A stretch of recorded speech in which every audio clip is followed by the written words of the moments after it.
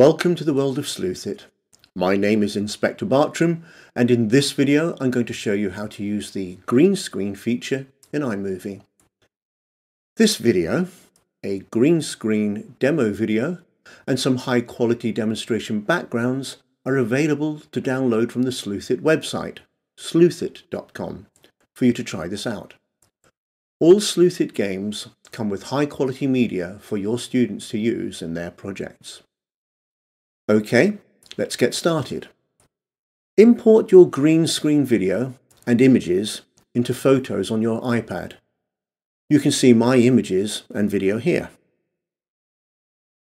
Now open iMovie.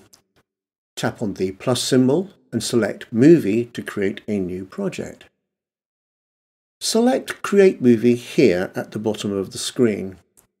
This opens the iMovie workspace with your video previewed here, top left, as you work on it.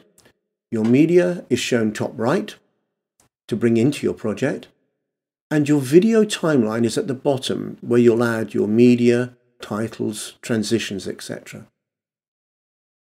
Browse to your photos in media and select the image you wish to use for your background.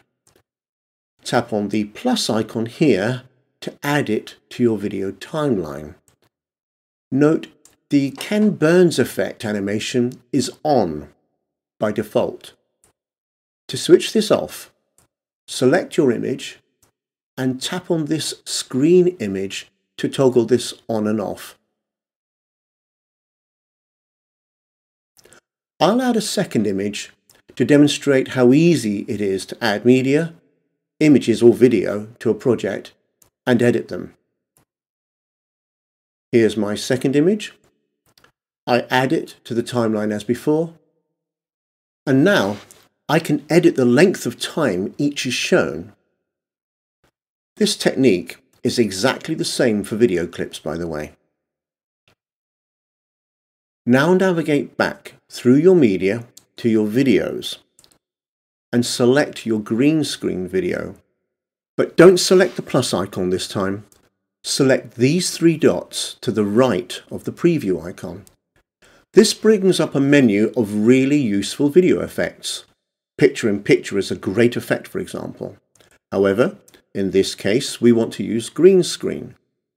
Selecting this adds our video over the top of our images. Note, this will be added to the current position of the playhead. Notice how the green screen effect happens automatically to your footage. You can now export your video as you normally would from iMovie. Check out sleuthit.com for more how-to videos. We'll be adding these regularly to the website. By the way, information on green screen paint and backdrops can also be found on the website where you found this video. Good luck with your iPad projects.